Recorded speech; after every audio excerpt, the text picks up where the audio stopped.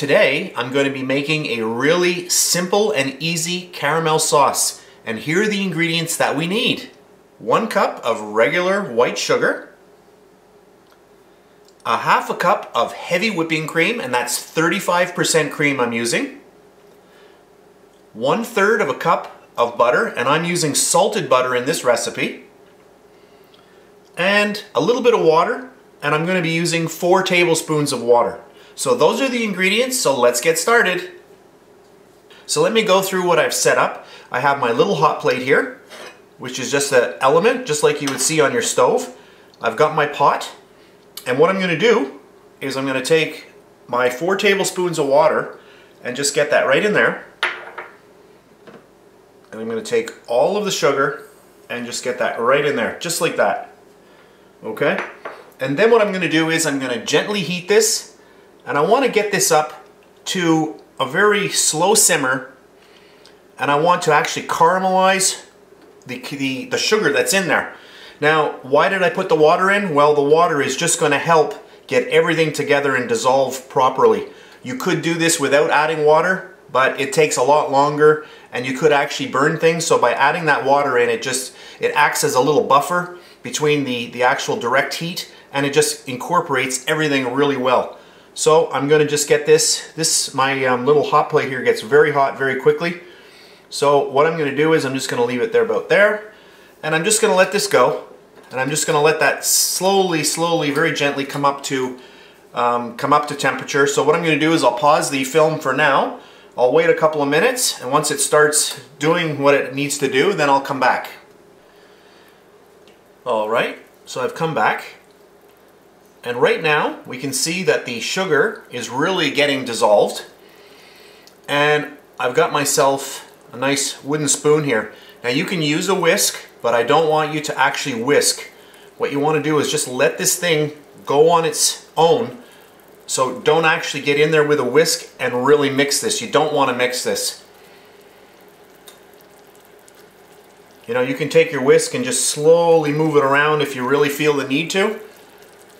Or what you can do is take your pot rather, and just go like this. Just move it around a little bit.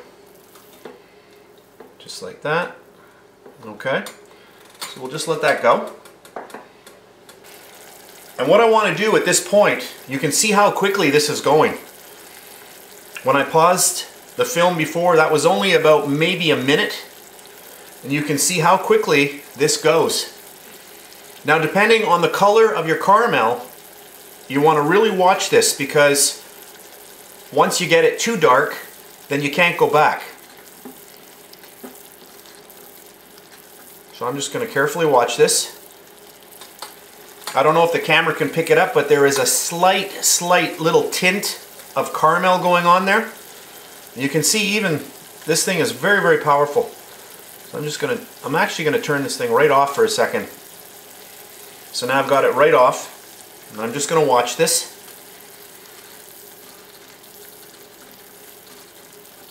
You can actually see it change in color now. So when I get it to the actual color that I want, what I'm going to do is I'm going to take the butter, and I'm going to put the butter in there. And the butter is going to add a really rich, creamy texture to our caramel. But what it also will do is it will stop the cooking process. Because the butter is cold, I'm using butter that's cold. I should actually put that in the description that the butter that I'm using is cold. That will drop the temperature of the sugar. So I'm just going to watch this.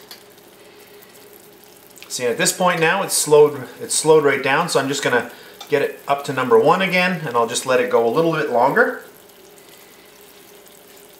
Alright, so what I'm going to do is I'll just pause the tape for about maybe 30 seconds or so, and I'll come back. Alright, so this is about a minute later. I said 30 seconds, but I let it go for about a minute. And you can see now, hopefully you can see that it's really starting to get that caramel color. And this is really where you want to build up your flavor profile, because if you don't let this portion go at this step, if you don't let this go long enough, you're not really going to get that true caramel flavor. You really need, you know, the the sugar to really caramelize. And now you can really see that coming together. I had also turned up my heat. I'm actually going to turn that down now. I've got it right off now. And now, right now, I'm really starting to pick up, just for the first few seconds right now, I can smell the caramel. And there we go. And that's good. Perfect. You can see that's changing color very quickly now. So what I'm going to do is I'm just going to take all of my butter and just get that in there. Okay. And I've got my heat off now. And you can take that right off the heat. Just like that. I'm going to get that in there.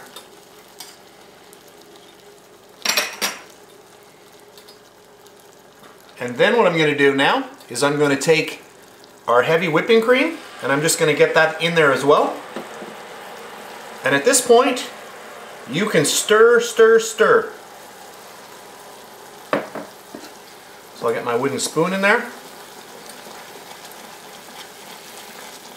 And you may have to introduce heat depending on your stove, but I don't need to. There's a lot of heat going on here still. You can still see it, that it's very, very hot, even with the addition of the cold butter and the cold cream. So at this point, I'm just going to gently mix this. If you don't have a wooden spoon, you can use a regular spoon, you could use a fork, you could, whisk if you have one. And you can really see that beautiful caramel color coming together now. Oh, and that smells so good. Now if you're wondering, yes, you could add a little bit of vanilla. So you don't want to add too much in because you don't want it tasting too much like vanilla. So maybe a half a teaspoon of vanilla. If you really like vanilla, then you could put in a whole teaspoon. You could have added it to your cream before you added it and mixed that together first. Doesn't really matter. And there we go.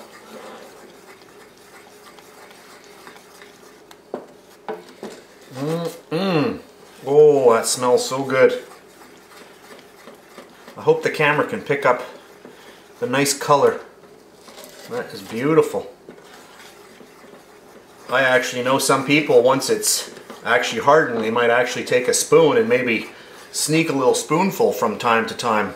I'm not going to mention any names. Yes, I'm talking about myself.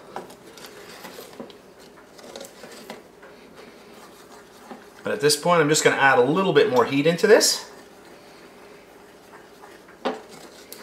So I'll just let it come up just to a little simmer, and then I'm going to turn it off, and then we're finished. Could you stop it right now? Yes, you could, because as this cools down, it is going to thicken quite a bit. I just want to give it a little bit of heat just so that I know everything is, nicely combined. A little bit of heat really helps do that. Just brings it together in those final stages. There you can see the bubbles are starting. There we go. Just breathes a little bit of life into all of the ingredients, just to kind of give them that last little spark just before we let it cool down.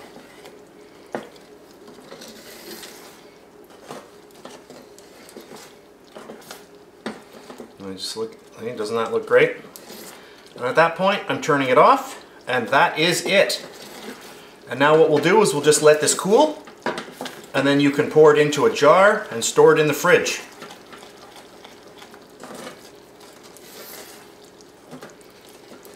So I'll come back a little later on when this is cooled down. So what I'm going to do is I'm going to remove it from the heat. I'm actually going to go put it on my real stove, which is off, and I'm just going to let this cool down. And I'll show you the final product a little later on. Alright, my caramel sauce has cooled down considerably, and I just wanted to show you how amazing this looks. I wish you could smell this. It is just amazing stuff. Look at this.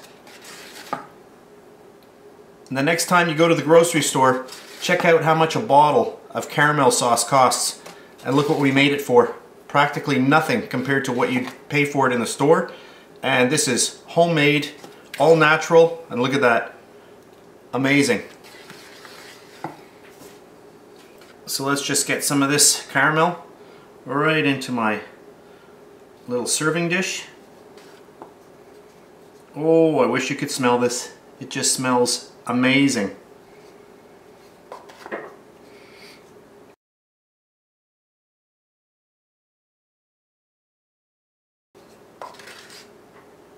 So that's it for this video. I hope you enjoyed it. If you did, please give me a thumbs up. This is my homemade caramel sauce. And that's it for this video. So I'll see you next time.